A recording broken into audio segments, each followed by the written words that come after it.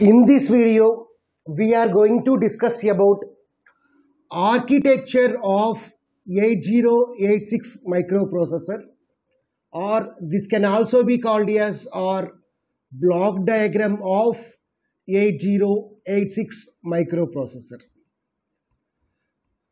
Okay, so this is nothing but architecture of 8086 microprocessor, or we can call this as block diagram of 8086 microprocessor. Here 8086 microprocessor is a 16-bit processor.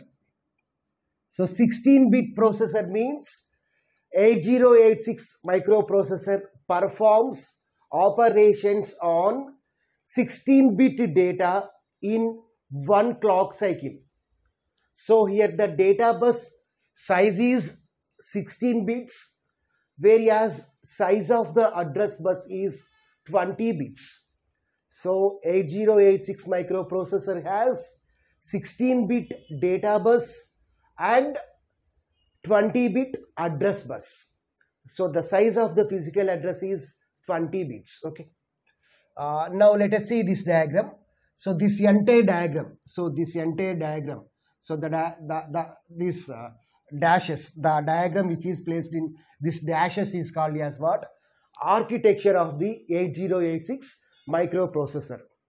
Here this architecture is mainly divided into two parts. The first part is called as BIU. The second part is called as EU. BIU means bus interface unit. So BIU stands for bus interface unit. Bus interface unit. Whereas what is the second part? The second part is EU. EU stands for execution unit. Execution unit. So here this part is called as BIU. Okay, this part is called as BIU. So bus interface unit mainly contains segment registers. These registers are called as segment registers, and this is nothing but adder circuit and instruction queue. So bus interface unit mainly contains three things. What is the first one? Segmentation register. So all these registers are called as segmentation registers, and this is called as adder circuit, and this diagram is nothing but instruction queue. Whereas this down part is called as execution unit. Execution unit mainly contains control system and a bus, arithmetic logic unit, operands, flags. These registers are called as general purpose registers. These registers are called as offset registers. So execution unit mainly contains these things. So general purpose registers, offset registers, arithmetic logic unit, operands, flags, control system. So this is nothing but what does an execution unit will contain. And then let's see the advantage of the bus interface unit. Bus interface unit mainly fetches an instruction from the memory. So here outside the processor we have memory. So memory is not the part of the processor. So on top of the processor we have memory. So processor interacts with the memory. So here bus interface unit fetches an instruction from the memory. Bus interface unit reads an instruction from the memory and then stores the corresponding instruction in instruction queue with the help of the bus. We know what is a bus. Bus contains a set of lines through which the information is passed. So bus interface unit fetches an instruction from the memory and stores the corresponding instruction in instruction queue. Here the size of the instruction queue is 6 bytes. 6 bytes. So totally instruction queue can store 6 bytes of instructions. There may be of same instructions or the instructions may be from different instructions. But here totally we can store 6 instructions in the instruction queue. Here this is nothing but queue. We know that queue works on FIFO policy, first in first out policy, first instruction first out policy. Let us assume that BIU fetches the first instruction. The first instruction is stored here, and then it fetches second instruction. Second instruction is stored here, followed by 3, 4, 5, 6. Okay. So while retrieving also, first instruction will be retrieved first. Okay. Because this is first in, first out. So first instruction will be executed first. Second instruction will be executed first. Third instruction will be executed next. Likewise. So first instruction, second instruction, third, 4, 5, 6. Likewise, the instructions will be executed one by one. Now let us see about segmentation registers. So all these registers are called as segmentation registers. So let us see about segmentation by using with this diagram. So this diagram is not a part of the architecture. So simply for explaining segmentation concept, just I am taking the help of this diagram. Okay. So this is not the part of 8086 microprocessor. This is nothing but memory, main memory. Let main memory is divided into 4 parts, 4 segments. Here this starting address, this is nothing but code segment. And this segment is nothing but stack segment. This segment is nothing but data segment. And the last segment is nothing but extra segment. Okay. Code segment is nothing but it points to the starting address of the first segment. Stack segment points to the starting address of this segment. Data segment points to the starting address of this segment. Extra segment points to the starting address of this segment. Okay. Code segment mainly contains the program which is executed, whereas stack segment contains subroutines, functions. All the functions are nothing but subroutines. Subroutines are located in stack segment. And data segment and extra segment contains data on which we are performing the operation. Add A comma B. A and B contain some data. So those data will be stored in data segment and extra segment. Okay. Here we have the first register as CS. CS stands for code segment register. Here all the register size is 16 bits. All the register size is 16 bits. Why? Because 8086 microprocessor is a 16-bit microprocessor. It performs operations on the 16-bit data. So that's why the size of the each register is 16 bits. So the first register is CS. CS stands for code segment register. The second register is SS. SS stands for stack segment register. Third register is DS. DS stands for data segment register. Fourth one is ES. ES stands for extra segment register. And the last one is IP. IP stands for instruction pointer. It specifies the offset. Okay. We will discuss that here only. So here we have IP. IP means instruction pointer. Let us see about what is CS. CS register contains starting address of the code segment. Let the code segment address is 1000. That 1000 will be stored in CS.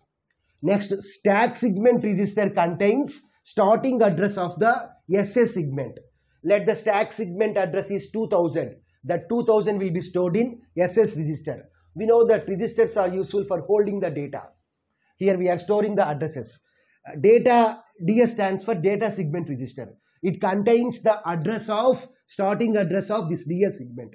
Likewise, extra segment register contains starting address of ES. Here CS, SS, DS, ES are segments, whereas all these are registers. So these registers contains addresses of these segments. Okay. Next, here if you observe here these 4 are called as offset registers. These 4 are called as offset registers. Offset register means a particular location in that segment. So SP means stack pointer. So stack pointer points to the offset of stack segment. So a particular location of the stack segment. Okay. Next one, BP. BP stands for base pointer. Base pointer also points to the address of some segment here. Next one is SI. SI stands for source index. Source index points to the offset of the data segment. Destination index points to the offset of the extra segment. Likewise, we can also use BP as offset to extra segment and data segment also. Okay. So this is about registers and corresponding instruction pointer. Now let us see about adder. This is called as adder. Here we are using adder in order to calculate the physical address. So what is the physical address? The processor generated address is called as physical address. Okay. Whereas the address of hard disk is called as logical address. So now we have to find out the physical address. Okay. In order to calculate the physical address, here we need two things. The first address is segment address, whereas the second address is offset address. So the formula for the physical address is equal to segment address into 10 plus offset. So what is the formula for physical address? Physical address is equal to segment address into 10 plus offset.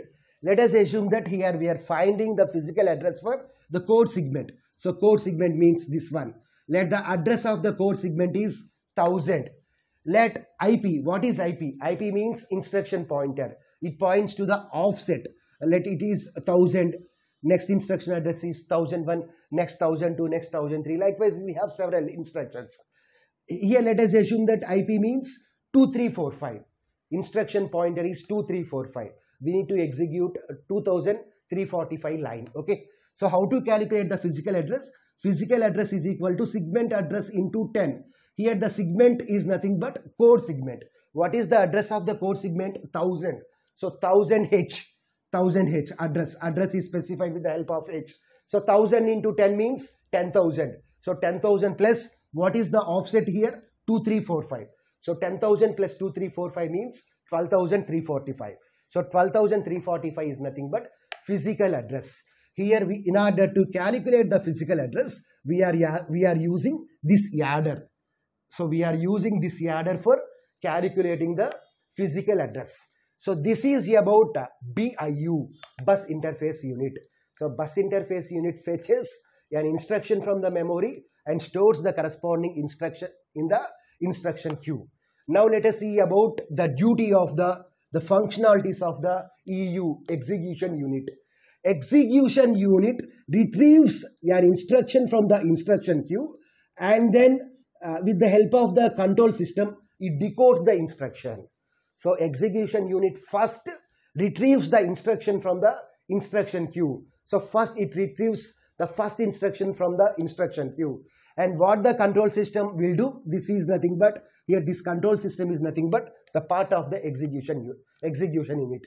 Control system decodes the instruction. Decoding means it determines what is the type of the instruction, whether it has to perform add instruction or sub instruction or some logical instruction or shift instruction. It decodes the instruction. It determines the type of the instruction that is to be performed.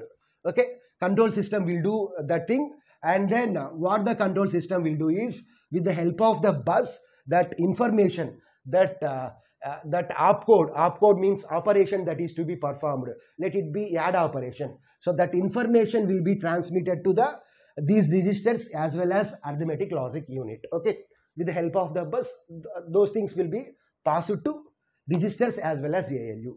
Now let us see about registers. Here AHAL, BHBL, CHCL, DHDL. All these registers are called as general purpose registers. All these registers are called as general purpose registers. General purpose registers. General purpose registers are useful for temporary calculations. Here A means accumulator, B means base, C means count, whereas D means data. A stands for accumulator, B stands for base, C stands for count, whereas D stands for data. Here each register size is 16 bits. So the size of the AH is 8 bits. The size of the AL is 8 bits. So 8 plus 8 means 16 bits. The combination of AH and AL is called as AX. The size of the AX is 16 bits. Here the processor can perform operations on 8-bit data also. Okay. Next, the combination of BH and BL is called as BH. CH and CL is called as CH. DH and DL is called as DX. So AX, BX, CX, DX. These four are called as general purpose registers. They are useful for some temporary calculations. Add A comma B, add AH comma AL. So in order to store that result, we use just the general purpose registers. Okay. Here H stands for higher order. So higher order bits. Whereas L stands for lower order bit. So accumulator higher order bits. Next accumulator lower order bits. Next base register higher order bits. Base register lower order bits. Next count register higher order bits. Next count register lower order bits. Here BHBL capacity is 88, 88, 88. Okay. Here the accumulator, here the first register is called as accumulator. Accumulator is called as default register. Why? Because here in order to perform the operations, we are using arithmetic logic unit. In short, we can call it as ALU. ALU is the brain of the CPU. ALU performs any operation. It may be arithmetic operation or logical operation or shift operation, data transfer, manipulation, program control instructions. Likewise, plenty of instructions are there. Any instruction is executed in the CPU, in the processor with the help of ALU only. ALU performs the operation on two operands, where the first operand is from accumulator only, whereas the second operand is from some other register. So that's why this is called as default register. Why? Because accumulator performs operations mainly on two registers or three registers or four registers, but in those registers, one register must be from, one operand must be from accumulator register, whereas the remaining things from maybe from operands, maybe from the remaining registers. Okay. So that's why we can call accumulator as a default register. So what does ALU will do now? ALU will accept the data from the corresponding registers. Let the instruction is like this. Add AH comma AL. Let the content of the AH is 123. Let the content of AL is 122. Okay. Now what the ALU will do? ALU will add the content of AH and AL, and the corresponding result will be stored in AH only. So what is the result of 123 plus 122? So 240, 245. So that is the result. Okay. So that result will be stored in the bus, and again the bus will passes that information to the segmentation register. Segmentation register passes that result to the adder. Adder will passes the result to the memory. Okay. So what is the result here? 245. So execution unit executes the corresponding instruction, and after that, with the help of the bus, execution unit passes that information to the BIU, bus interface unit. Bus interface unit will in turn passes that information to the memory. So that information will be stored in the memory now. Here we have operands and flags. Let us assume that some data is in the operand.